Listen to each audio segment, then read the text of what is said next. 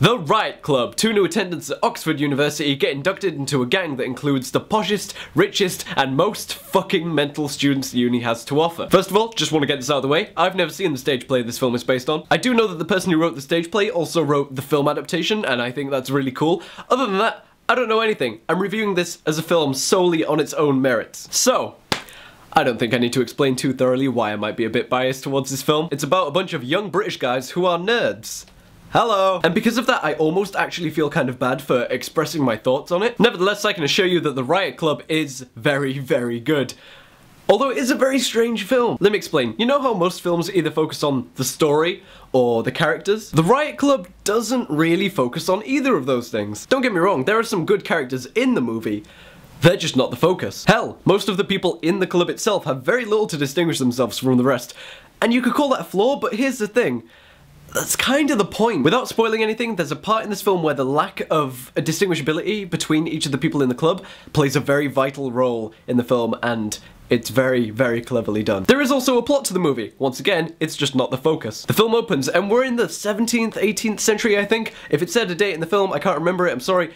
But the point is, these bunch of people decide to make the Riot Club in memory of their friend who has recently died. Cut to present day, and the Riot Club is still going, but they're 2 members short. So they recruit these 2 new people, and we see the induction process they have to go through and everything, and then the Riot Club has a big meal at a restaurant. And saying anything else would kind of be entering spoiler territory. So, what is the emphasis on? This might sound weird, but it's on the club itself. The best qualities of this movie don't come from the story or the characters, it comes from learning more about the club and how it works. We see all these weird trials they have to go through and pledges they have to make just to get into the club. We learn about what they look for in new members, such as, and I quote, being a fucking legend. We learn about all these weird little traditions they've had for centuries, like the 10-bird roast and wrecking people's dorm rooms to induct them. I feel like if this movie was controlled a bit more by Hollywood, the whole scenes of them actually rioting and just having a good time would be pushed more towards the first half, and maybe we would have a scene where one of the characters gets kidnapped or something, and the other people in the club are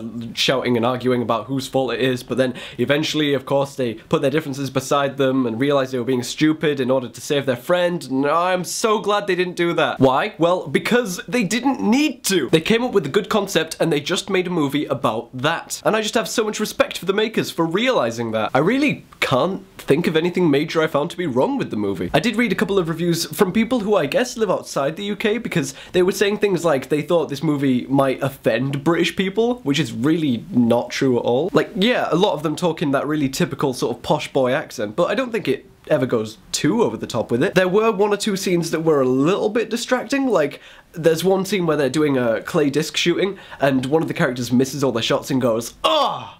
Arse biscuit!" Okay, people from the south of England, is this actually like a thing that some of you say? Because I'm from up north, I've never heard it. Other than that, I really can't think of anything I didn't like about this movie. I'm gonna give it an 8, for now. If I watch this film again, and it's just as entertaining, and there's just as much to realize as there was the first time I watched it, I'm gonna go ahead and give it a 9.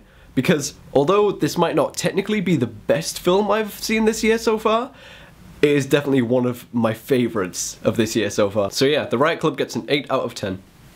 See it.